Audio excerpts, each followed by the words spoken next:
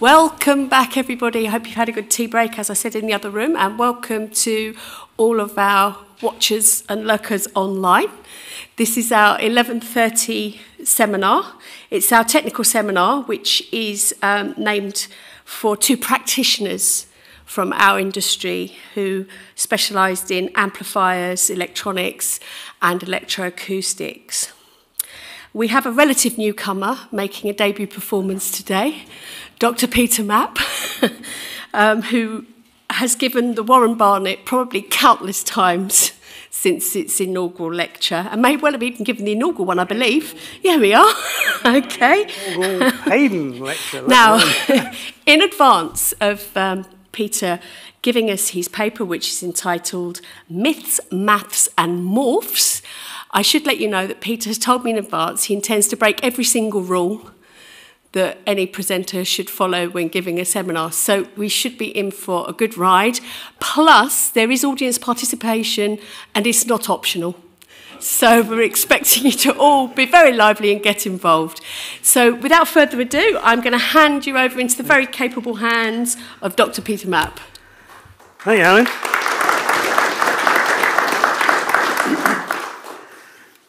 People were sort of asking me why it was called Myths, Maths and Morphs. That's a very good question. I have had 2 operations in the last year, and I think I did this under anaesthesia. So it seemed funny at the time, but I'm not so sure it's going to work now. The reason is, in fact, I was going to talk about something completely different. But it kind of morphed into what you're going to see today. And during the lecture, things morph from one thing to another. So that's the morphs. Yes, I'm going to put some maths into it because I want to break every rule. You should never, ever talk about maths in one of these lectures. So we'll break that rule. And I'm going to go through a few myths. So what can possibly go wrong? And yes, there may be some audience participation. And again, another thing you should never do when giving one of these talks. So it struck me that we now have some people that maybe are not audio-based in our membership and come to these lectures, we'll see them. And so therefore I thought I ought to define some of the terms that we use just to make sure everybody's up to the same page. And so we have the first one. Looks of amazement. Well, that's obviously a dB, because you can see the D. They get worse, don't worry. So that's a dB. And that's obviously a weighted dB. So you get that one. And that's a dBc. Okay, so we've got through those. That is a sound source. Which one are we talking about?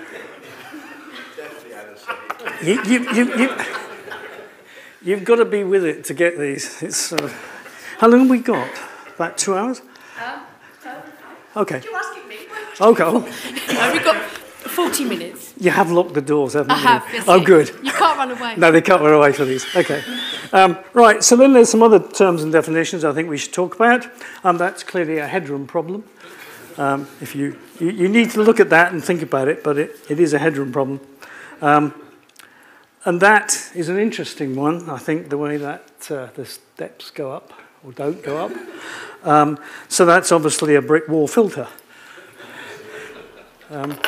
So that we got rid of that one. And here's another headroom problem in real life. So much for machine learning.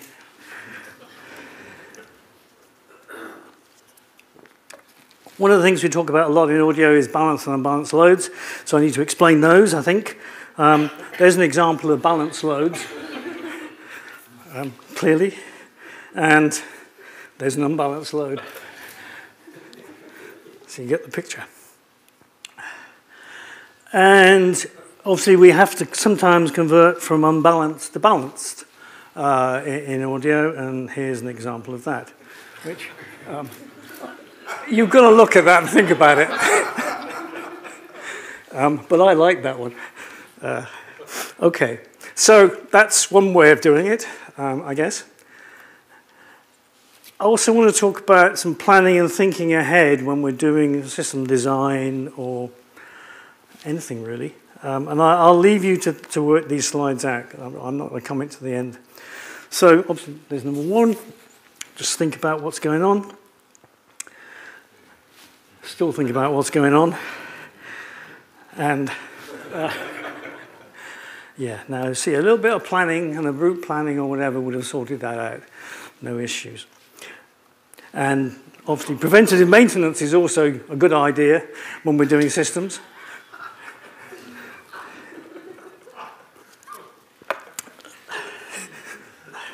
I'm glad you think these are funny, because I thought they were funny, but I was under anaesthesia at the time. So talking about the need for planning, just to take another example, I think all we can say is that for the physicists in the room, or those that you've seen Oppenheimer and actually understood it, Heisenberg was correct in that case. Oh, no, I won't bother into that one then if you don't get it. And then, again, some planning that didn't quite work out on the drawings. And that one. I love that one. So it looked all right in the drawing. How many times we looked at a drawing and everything looks all right, or you understand it, and then I walked into rooms going, didn't think it was going to look like that. So yes, so that happens a lot of the time. Obviously standards help in these situations, but they shouldn't conflict. We do spend a lot of time in standards trying to make sure we don't get conflictions between them. And I think there's a couple of good examples of two different standards conflicting. You've got a disabled ramp there, but you also have to have bars and rails down the stairs, and obviously you have to have the same thing there. So you can't believe that people would actually install that, but you do. I never cease to be amazed at what people do in audio. And there's a video one for everybody. Yeah, okay. Yeah, I'm not going to bother with this one. It was just a polar measurement. And here's, I like this one, but not a lot. Yeah, well, obviously the audio doesn't sound right because it's out of sync. Those are the ones you don't like. Oh, good. Thank you. All right. Right. Okay. Obviously, you know, loudspeakers luckily don't pick up EMC or are immune to that. And imagine the wiring diagram for that. And then that's actually a myth about moths. So it's actually myths and maths. I mean, that speaker actually, it wasn't moths. It was just age. It was a foam surround, and over 20 years, and that's all it was, completely disintegrated. And that speaker was new in the box. It had sat in a box, been hardly ever used, and it came out like that. It was a beautiful speaker, and the cabinets were fantastic, really solid and beautiful rosewood.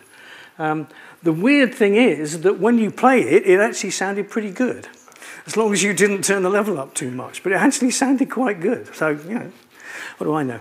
Okay. Fortunately, you could buy the foam surrounds. Yes, you probably, well, yes, I think you probably could. Anyway, whatever. And I'll tell you what, if you put one of those in Hong Kong, it lasts about a week. I've never seen stuff disappear so quickly and tarnish. Anyway, the other thing is that you often find you go around and people think painting a loudspeaker is a good idea and helps disguise it. Well, it certainly disguises the audio, if nothing else. I mean, these are real photographs. So painting a loudspeaker doesn't improve the tone. We are going to go through some myths as we talk about this, and there's just another one. If you can see a loudspeaker, I mean, it's just unbelievable. Okay, that's a really good way of screwing up the audio.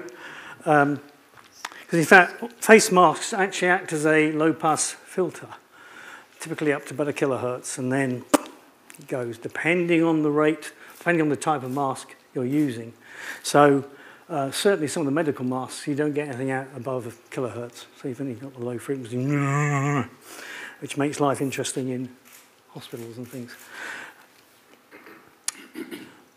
Okay, so let's get a little bit more technical. You'll be pleased to hear. Here's a very common chart that you see in quite a few textbooks showing the speech and frequency range for speech and for music. That's a total myth. It doesn't matter what the book is. I mean, it shows speech and it goes up to about 3K. Well, speech is a lot wider than that. And yet, this came out of a very renowned reference book. A less renowned reference book produced that, but at least it's getting there. I mean, actually, the speech shape is correct, the way that happens. But again, it only goes up to about 4, maybe 5K. Speech is much wider than that, as we're going to see. So that's a myth. What really goes on is something like that. I couldn't do a nice smooth graphic. I had to do it in Excel. So those are real numbers. But you can see it actually goes from about 125 hertz up to 10K. So the speech range is certainly up to 10 kilohertz. There's still speech information at 10 kilohertz, despite rumours to the contrary. And in fact, you can see it if you measure a bunch of talkers, and there's their spectra. This is the long-term spectra, taken over maybe 30 seconds or longer. And just for reference, there's the old STI curve. But you can see at low frequencies, most voices don't have the same amount of energy as the STI did, which is why it got changed in 2020 to a slightly different curve we'll see later on. So we dropped the LF content to match speech better.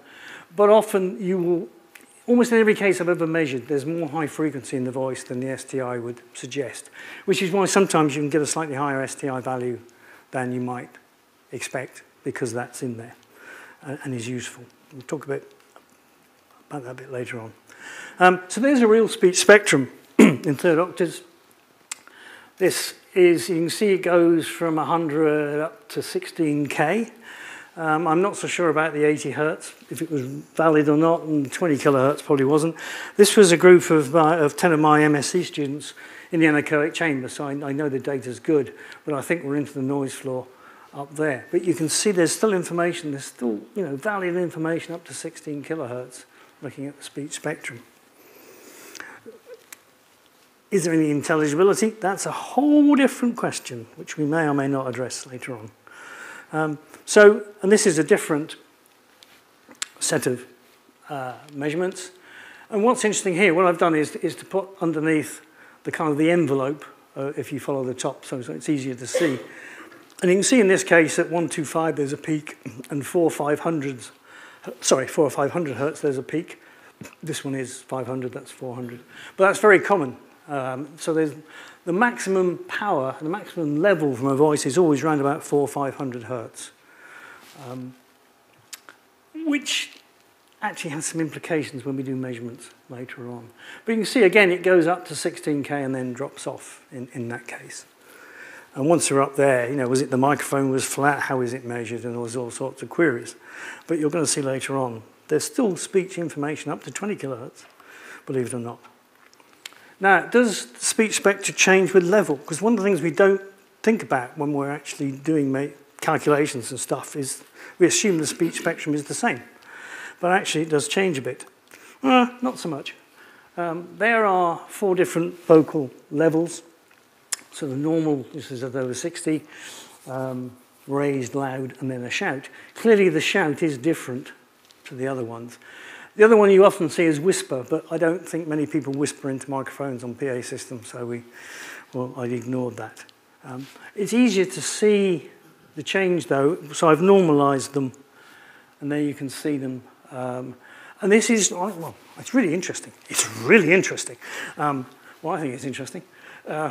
You can see if you shout, the low frequencies decrease dramatically. There's a lot less low frequency. In fact, as you raise your voice, the low frequencies go down. There's the normal one. So they all drop. And also the high frequency changes slightly, depending on your voice level. So yes, spectrum does make a difference. But on the whole, it's not going to affect things too much. So you really don't need to think about it. But it's worth bearing in mind. And certain applications, it's certainly worth knowing about. And people say, well, talker level is 60 dBA, for example. So is that constant? I mean, do people actually speak at 60 dBA? Does it vary? What does 60 dBA of speech really mean? And that has a huge impact on how we design systems. So it's a myth. People don't talk at a constant level, be it 60, 70, or 55.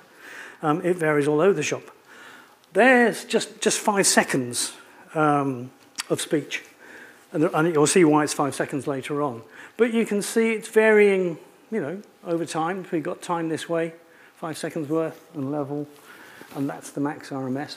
And in fact, there's nearly a 15, 20 dB variation in the words and the syllables as you're speaking. So it's not constant, it varies. What we can do is to look at the spectrum of that, and funnily enough, it's the same piece of speech that I was using before for this one. But if we do a much more dense spectrum, you know, a much higher resolution spectrum, you can see a bit more information. But you can still all see all the features. There's the peak at 125, there's the peak at 400, there's the peaks. You've got a peak here, around about a K, there's the peak there, there's the peak there, there's the peak there, and there's the dip. So it's just looking at the information. The trouble is, if you look at a plot like that, it's what do you do with it? There's too much information to handle. So actually a third octave is a pretty good way of actually seeing what's going on. But we can do higher resolutions. It would be really neat if we could kind of combine the spectrum and the level at the same time. That would be quite a nice thing to be able to understand and see what's going on. Well, of course, you can do that. You can do a spectrograph. And that is the spectrograph of that bit of speech. And you see it across the top. And the reason I restricted it to 5 seconds was so we can actually see the spectrograph in detail. Otherwise, you just don't, it's a blur. And this also shows quite nicely that the speech, the top of the plot there is actually 20 kilohertz. So you can still see there are indeed components going up to 20K in speech. This is just normal speech, nothing special about it. It's not being processed. It's absolutely straight recorded speech. But you can see how the pattern changes. So down here below 1K, you've got these variations. I won't go into F1 and F2 transitions, but it's quite different to obviously up here. And you can see at 4K, just for this particular voice, there is quite a change in the way those work. Basically down here, those are the vowels and those are the consonants, putting it crudely. And there's an overlap between the two. So we can start to see what goes on. But you know, you can really see clearly there's information up to 15K in there. How important is it? We will maybe talk about. Just another way of doing it, slightly easier. There you can see all the vowels lumped around. There's 2K. And then the high frequency, and the line actually is at 12K, which is on the spectrum plot here. You can still see the 16 is doing really well, and there was information at 20K on that. But you can't really use that. I mean, it's nice, and you can see what's going on, but it's very difficult to quantify that. It's much easier to actually have a time plot. So what does our 60 dBA really mean if you were talking about it?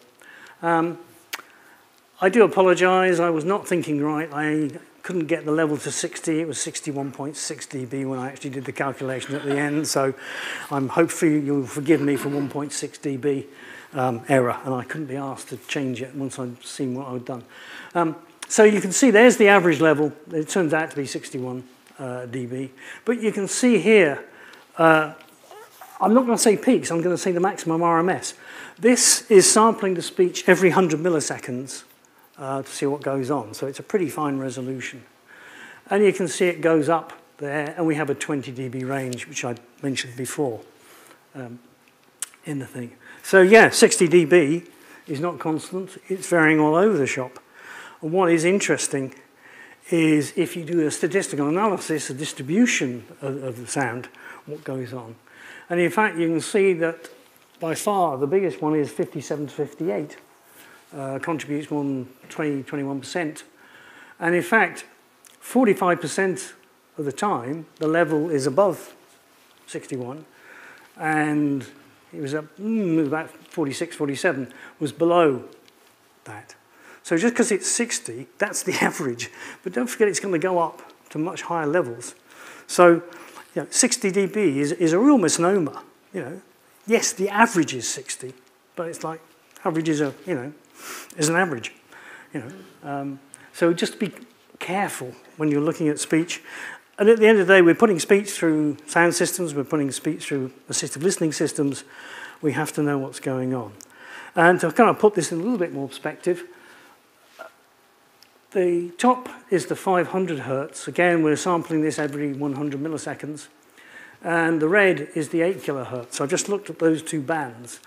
I haven't displaced them, I haven't changed the gains. That is the actual relative amplitudes of those two components in that signal. So they are very different.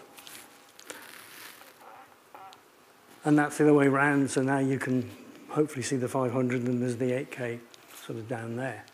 And again, there's about a 20 dB range of speech information when we're talking. The other thing is that they don't track each other, the 500 and the 8K. If you look at this carefully, yes, at the very start of a word, because you can see the gaps between the words here, they both go up together, but nowhere else do they do that. And that's because the 500 is looking at vowels, and that's looking at consonants, and the two don't go together, generally speaking. So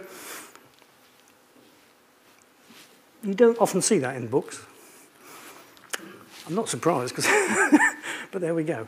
So it just gives you another handle on it. This is another way of looking at speech dynamics and the amplitude variations. Again, we take our familiar kind of spectrum, and that is the maximum RMS. Okay, they're not peaks, they're the maximum RMS. There's a subtle difference. So it's an RMS signal. It has a time constant of 100 milliseconds in this case. But you can see the maximum RMSs go up. And if you look at that carefully with your binoculars from here, you'll see it's about 12 dB between them. It's not quite, it changes. And so to make that easier to see, I've normalized them and taken one from the other, and you can see the average is in fact 12 dB. But at higher frequencies, then there's a bigger variation between the long-term average and the actual maximum that occurs when we're speaking. So again, the consonants have changed a lot more than the vowels. You see here the vowels actually are much more constant.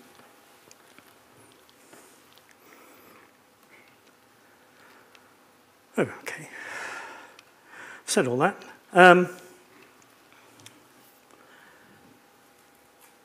So let's put that into context. Let's put that into a system of some sort and what it really means.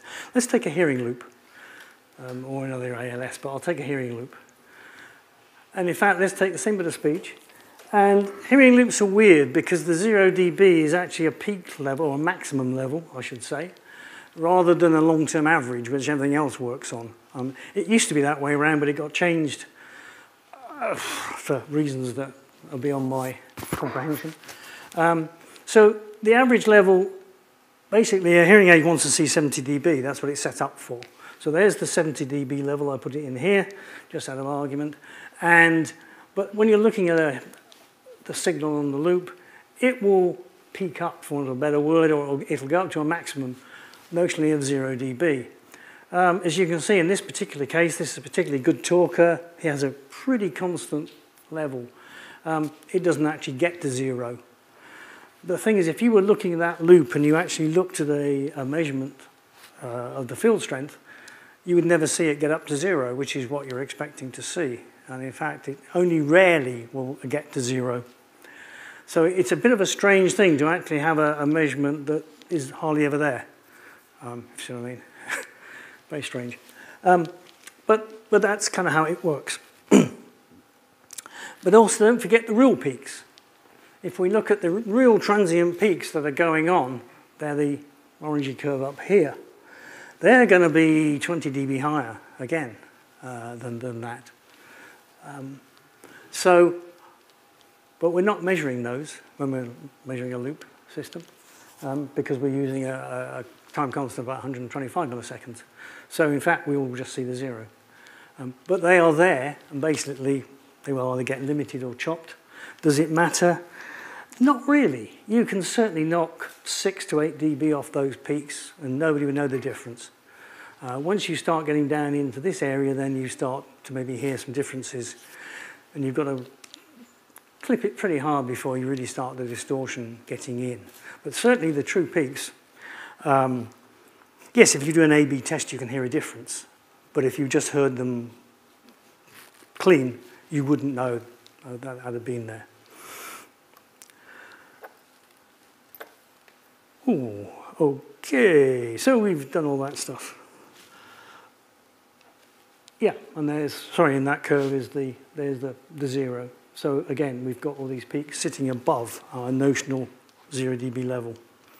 And I think that's a lot of people set up loops so they're actually almost too loud because they're expecting to see, the LED or the needle or whatever go over and go beyond 0. So, we're going a bit more than 0. That seems very mean, so let's get +3 or something.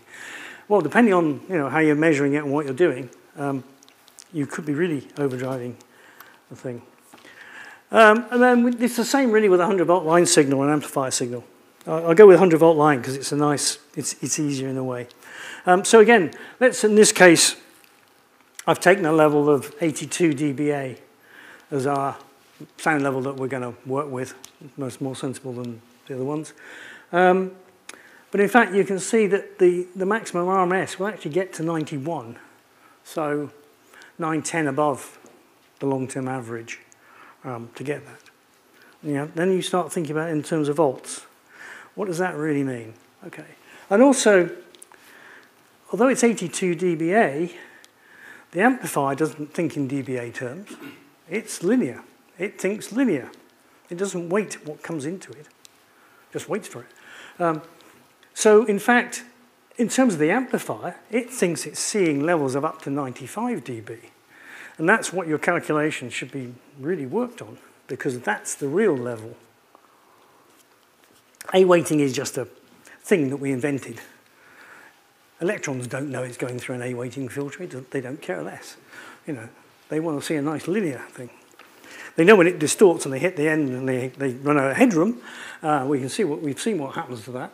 So again, it's worth knowing that if you're A-weighting speech, you are really be careful, because you're going to be at least 5 or 6 dB lower than you think, or higher, depending on which way you kind of look at that. And that means you're going to have a voltage that's probably 4 or 5 times higher than you thought you needed to actually get through clean.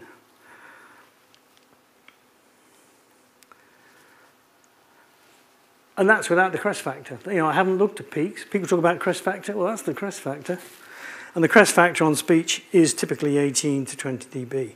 But as I say, really the peaks, so what? You chop that lot off. It makes no difference. So having a crest factor of 18, the only time that's important is if you're doing sort of like studio broadcasts or broadcast work or something like that in a PA system. It doesn't matter. But you certainly, when you're doing high quality recording, broadcast or whatever, then you need to be aware of that 20 dB crest factor. And it's true, and that's pretty universal. Every person I've measured, it's always between about 18 to 20 dB in thing. If you measure it A-weighted versus linear, you get a slightly different answer. But I'm not going to go into that. It gets way too complicated.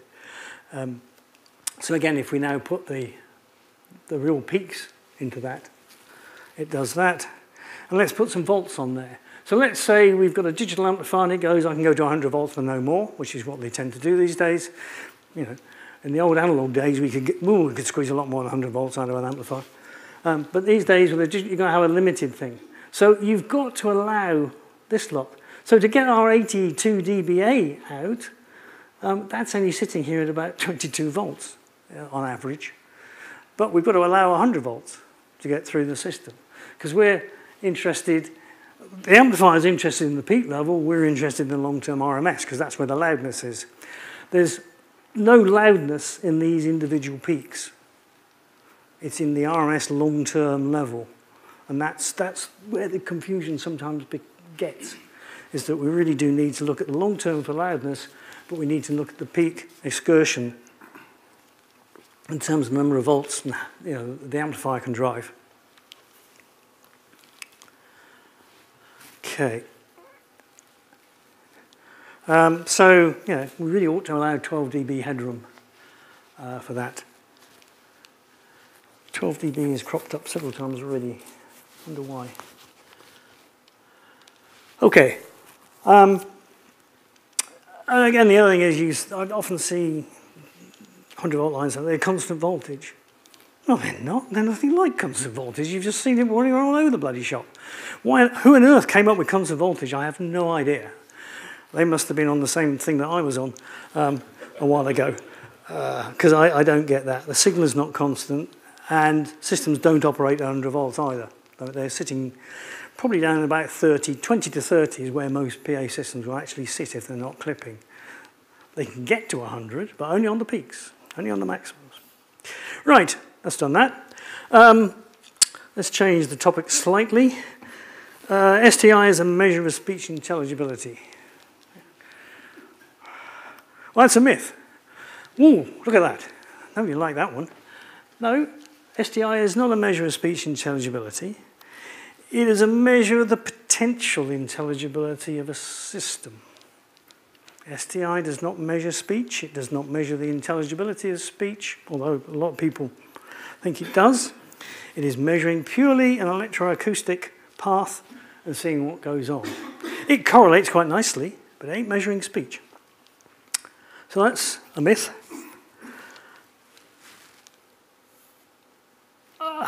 And if we look at the intelligibility, the information content of speech, there's a graph I took from a training manual from a very well-known organisation. Now, all of the maths geniuses in the room will have immediately spotted that that's a myth. And for the sake of argument, a maths genius today is anybody who can count up to 100. I think that covers it quite well, really. Well, no, anyway. Because if you look at that lot, it adds up to more than 100. So you can't have more than 100% intelligibility. So clearly that's a myth. What they were trying to do was actually do something more like that. That's the STI weighting. Yes, there's a lot of information around about the 2K, and in fact, in that weighting curve, 2K is certainly predominant, but equally the 500, 1K and 4K are equally important. And in STI terms, the 8K is actually remarkably important. And down here at the sort of 125, 250, it doesn't really matter. So that's why you can chop those off, and you don't really affect intelligibility. And in fact, you know, Reverberant Cathedral or something, if you chop the low end off, you make it more intelligible because you remove the masking and all that information is still there. So you haven't done any harm. It just sounds maybe not as good. Okay, so that's clear cut. Or is it? Well, no, because there's another measure of intelligibility that's equally well researched as STI, and it has a different set of weighting curves. And this one actually, the 500 hertz, says it's much more important than all the others, which comes as an interest. So are they both right? And then look at the 8K. It says, no, I'm not worried about 8K. Nah, forget that. Don't need to get that. But my God, you've got to get the 500 through. But otherwise, at sort of these frequencies up here, they're pretty similar. They follow a similar curve. So what's going on? I'm going to go to that curve. It's easier to see. So now I've swapped to third octaves because you can see it happily.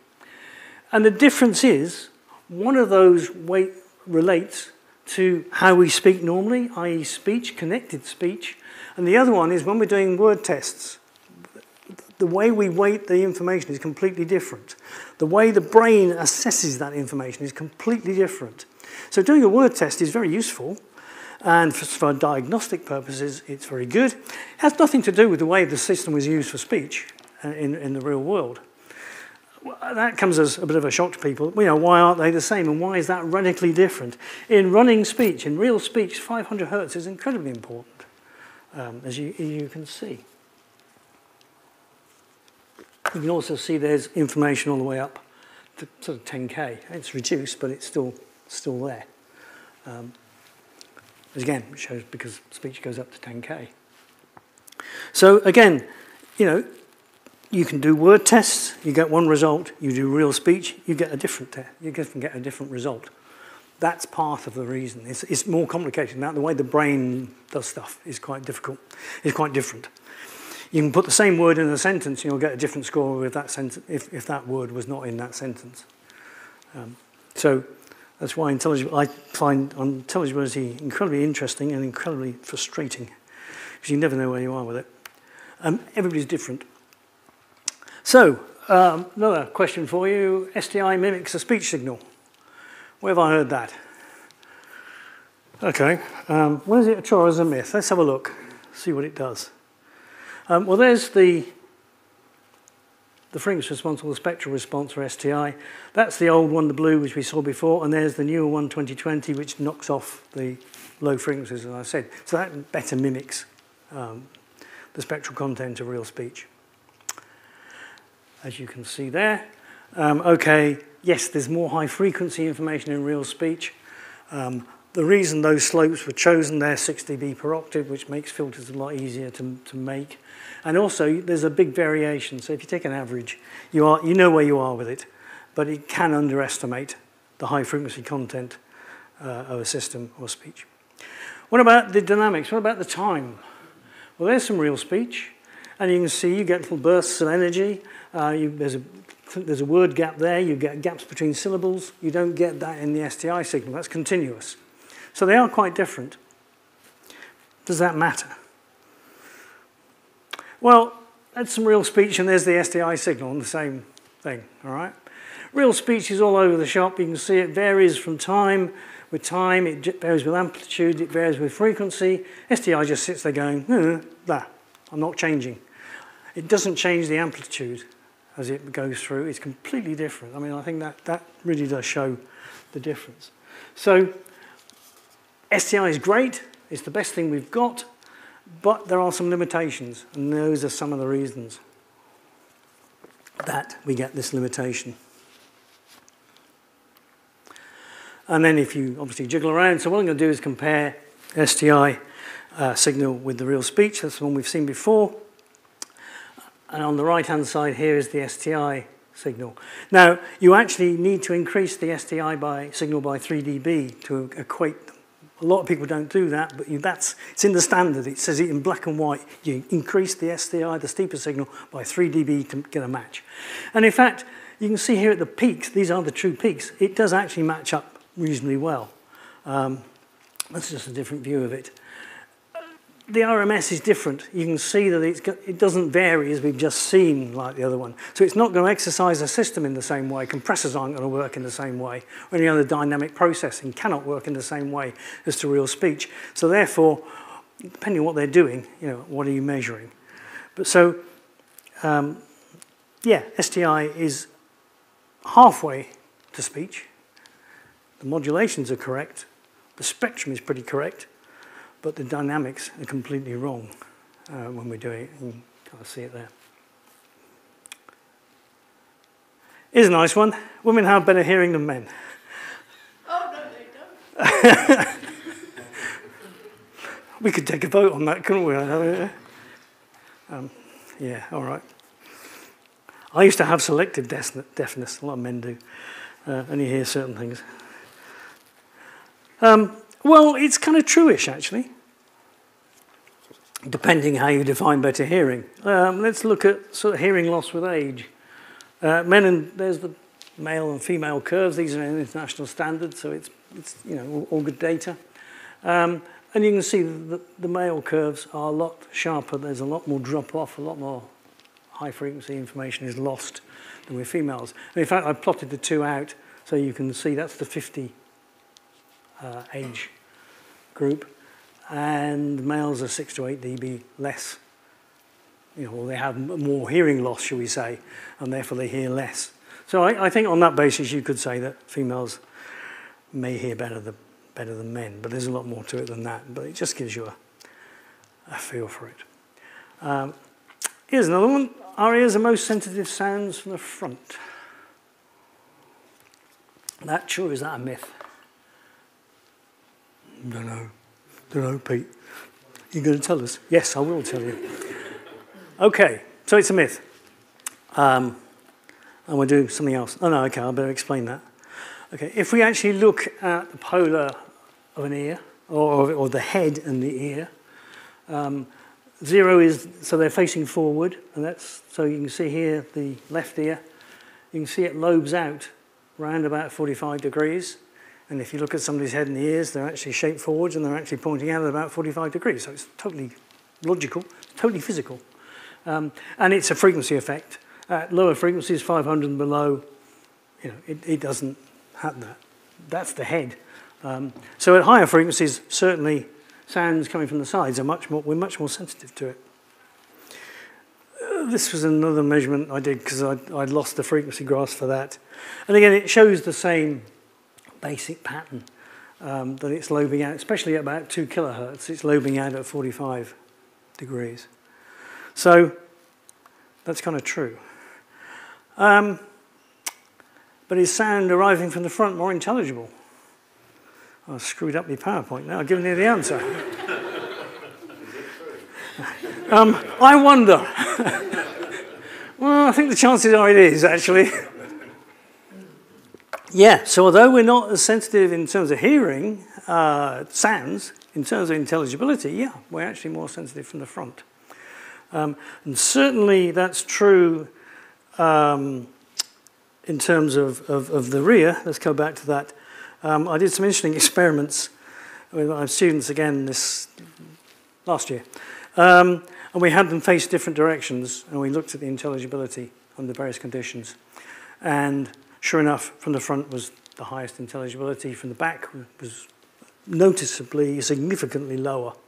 And from the top was also lower, slightly. So just the way the ear and the poders work, and some of that work was part of that. So it's an interesting thought when you're actually designing systems as to where the speakers are. There will be an effect. Okay, what about this one? Intelligibility improves the louder the sound gets. I've heard that so many times. Turn it up and it'll all be wonderful and everything else. Well, once you've at least got a minimum SNR, signal to noise ratio, that's true. So it's a myth. In fact, the reverse is true. Optimally, speech should be between about 55 and 80 dB, dBA, don't mind. Lower than 55, your ear is not hearing it as well as it should do. Above 80, there's some distortion mechanism, and in fact, your ear actually will hear lower intelligibility. Nothing to do with systems, this is the ear doing it. So you want to be between 55 and 80. You're going, yeah, but okay, but the ambient noise is 80, so I've got to be at 90 or whatever it is. Well, that's true, that's a different issue. But in general terms, once you go above 80, the intelligibility decreases. And STI does exactly the same thing. It actually mimics it. So in fact, actually, that's probably the curve you often see. You can see once you go above 80, then the STI goes down. But that's only true in an anechoic chamber, or maybe outside. And I haven't designed many sound systems for anechoic chambers over the years. I've designed a few, but not many. And that's the curve there. So that's the top of this curve. Now, in fact, if we go to sort of half a second and 1 second RT, you can see the effect is much less. It's still there. You have less intelligibility above 80, but the effect of it is less marked. And once you're into really reverberant spaces, then in fact, that reduces further. So if you're in a really reverberant railway station and you turn the level up, in fact, the intelligibility probably will improve because you're going to get much better signal to noise ratio. And so you've lost that point. So that's something that's, not many people know that. But that's the curve that you always see in the books and everywhere else. But it's only true under 0 RT conditions, i.e. in an anechoic chamber. Speaking of that, therefore, is reverberation time a predictor of speech intelligibility? In other words, if you've got 1, 2, 4, 5, 6 seconds RT, you can predict what the intelligibility is going to be. It's a myth. There's no specific relationship between RT and speech intelligibility. None whatsoever. There's a general relationship. Is the longer the RT, then the worse the intelligibility will be. But there's no specific relationship between them at all. The other one, this just is a bugbear.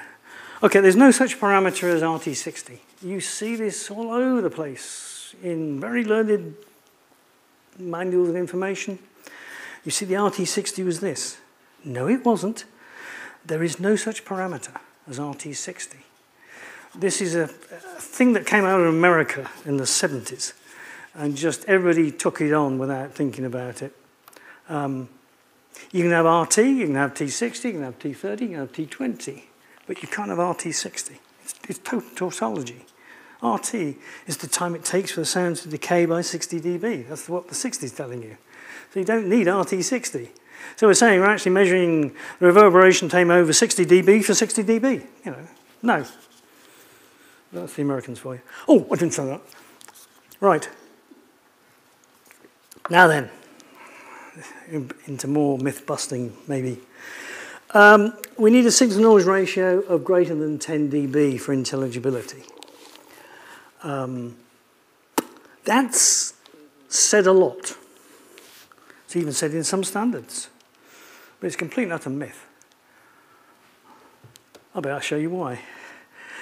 This is out of BS 5839. It's even in the 2023 edition. And 10 dBA is measured, is mentioned several times. The wording did get changed slightly. So only use the 10 dBA for initial design purposes, and it may not be adequate, or it may be overkill.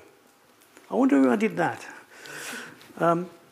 But up until then, it was a rigid 10 dB requirement. Now, absolute rubbish. Let's have a look. Oh, and even on the ANS, it's got to do 10 dB. I mean, it's not a good. It's a good starting point, you know. But under some conditions, 10 dBA will actually cause you noise nuisance issues, and in other conditions, it isn't going to be enough. You really do need to look at what you're doing. You need to understand speech. You need to understand a hell of a lot before you actually make those comments. So, is it myth or magic? Well, I've already told you. When I started in this business, sort of like, 3 or 4 years ago, I suppose. Decades ago. It was 6 dB was the rule. You went for 6 dB. 10 suddenly appeared from nowhere and became universal. And sometime in the 80s or 90s, I don't know when or where it came from, but it suddenly became 10 dB. With no justification, it just became the number and we went for it. I'm not saying it's not better, but is it needed? And that's the question. I thought that was because 10 dB was presumed to be twice as loud. Yeah. I think that it came from the loudness curve, was what I was told. Could have done. Mind you, 10 dB being twice as loud is a point. I'm not going to talk about that today. No, sure, but as a yes, as a general rule, thing. That's true. That's absolutely true. Yeah, but why did it suddenly change from 6? Oh, I don't know. Way before my time. If anybody knows, I'd be fascinated to know where that came from. You can track it into the previous BS 5839, the first one, so into there. Anyway, that's what it says. So do we need 10 dB? Or should it always be 10 dB? As I say, in some cases it's total overkill, in other cases it's not enough. Let's have a look at a few. And interesting, for hearing loops and ALS, we need 20. So, hang on, why the rules changed? We'll have a look later on. So, these numbers are not constant. So let's assume for the moment that we've got no RT, in other words, we're in an anechoic chamber. Then in fact, 0 dB signal-to-noise ratio will give you 0.5. Now, you've got to get the spectrum right, and there's some other sort of things in there, but in theory, it will give you 0 dB. So, and 6 dB signal-to-noise ratio will give you 0.7, and 10 dB will give you 0.83. I think it's a bit of overkill. So, you know, but is it mythical? Is it only really achieved in anechoic chambers? It is achieved in anechoic chambers, because I just wanted to prove the point. But what about real life? Okay, so what I did was to do measurements in 15 different rooms with a wide range of RTs and then change the signal-to-noise ratio and measure the STI just to see what happened, because that's the sort of brain I have. Sad, but never mind. So we did 15 rooms going from 0.22, which isn't an anechoic chamber, up to 4.6 seconds, which is certainly not an anechoic chamber. That's actually a cathedral. And there's the RTs. Those are the mid-frequency RTs, so we've got quite a range. There's a lot sitting here at about 0.5 to 1, because that's a lot of rooms that I was working in, and they're very common type of room to work in. So they're there, but we've gone the whole range. Okay. And I set 0.5 STI as the criterion. What S and R did we need to get to 0.5? This is maths. So I'll explain the equation for you, so maybe not. You just have to take my word I did the maths right. Okay, so let's have a look at the results. There's my 0.5, there are my rooms, and there's 6 dB. And in some of the rooms, I didn't get 0.5, I got 0.4. And in some of these rooms here, I actually got 0.7, 0.75.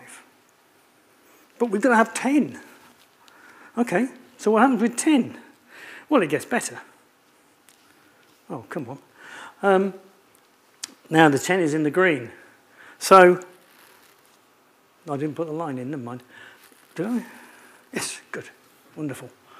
So now we're up into the 0.83s up here with 10 dB, and you can see that that one nearly got to 0.5, that one got to 0.5, but these still at 10 dB don't get to 0.5 STI. So, you know, almost one bother. And that's clearly overkill.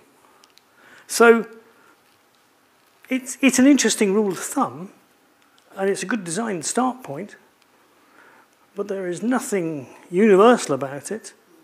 There's nothing that should be set in stone about it. It's just a number. Anyway, there's something to think about. How are we doing? You're breaking the rules as a presenter. I'm also breaking the rules as the chair, and I've let you overrun. Oh, have I? So oh, I right. don't know if you want to... I thought I got 2 hours. Sadly not. Oh. Sorry, I thought I got an hour, actually. Is there a convenient place to stop, or...? In a minute. OK, sure. You've got to get the pièce de résistance. I can skip all that, because that's really quite boring math stuff. And it kind of shows it works in other situations.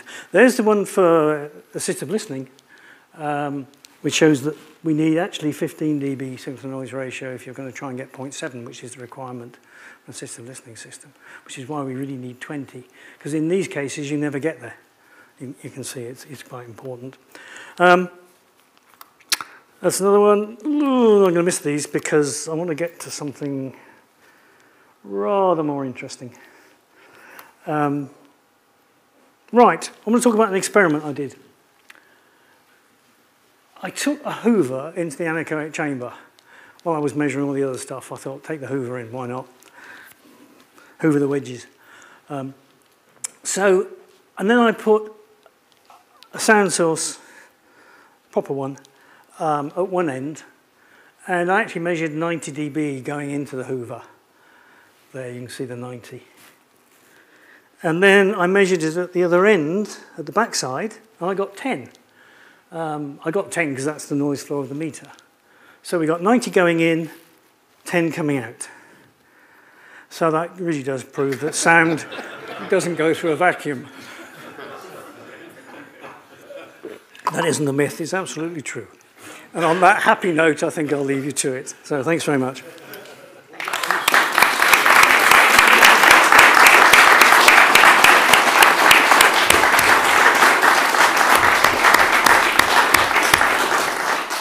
Peter, as entertaining as always, thank you very much indeed. We could have a question if there is one burning question. Oh, we have a couple. Okay, so we're going to come over to Doug first, please. Peter, you mentioned in the intelligibility standards that the STI plans to make it more like a real speech signal to chop it up? No. That imposes a whole different sets of errors if you do that. The STI signal has the right modulations, which is the real critical part of why it kind of works. It has the right, notionally the right spectrum. Every individual will be different. So if you listen to a particular person talking or a particular announcer, it will be different anyway. So it follows those two primary requirements. And by increasing the level by 3 dB, that actually does compensate for the gaps, pretty much. Because if you measure the gaps in speech and make them continuous, in other words, you get about a 3 dB rise. Is it exercising AGC? No, that's a whole different ballgame. No, as I'm saying, the STI does not exercise AGC's compressors in the same way. And at one point, one of the early kind of things said, oh, well, you should exclude all those, you bypass them. Well, no, you can't, that's part of the system. Just as EQ is part of the system, you can't do that. So, no, it's an interesting thought. Where intelligibility measurement is going is maybe a subject for a different day, but it gets a bit hairy. So the quick answer is no. That's a myth. No, this is the last one. So we've got one final question over there, please. Yeah. Very interesting speech. I am not English speaker originally, and something that I was surprised when I started living in this country is that I couldn't understand things that in my country I could understand at the same level. Yep. Here in English I couldn't understand, and I had to raise the volume. Yep. As you said, volume and intelligibility are related. Correct. So yep. Here I had to listen to at a high level that in my country. Yep. And still happening. And still I have to put subtitles. I've been here for 30 years. Yep. And I still have to put subtitles in some programs because I cannot understand. Many times it's because films, different accents is very important. And yep. then the other thing I was wondering is intelligibility. What is the language that has been used to calculate? Is it related to different languages? Is it going to be in different languages the same? We've got the next hour. And I would yes. Think that not, that the reason is not. Yeah. Let me answer those sort of fairly quickly.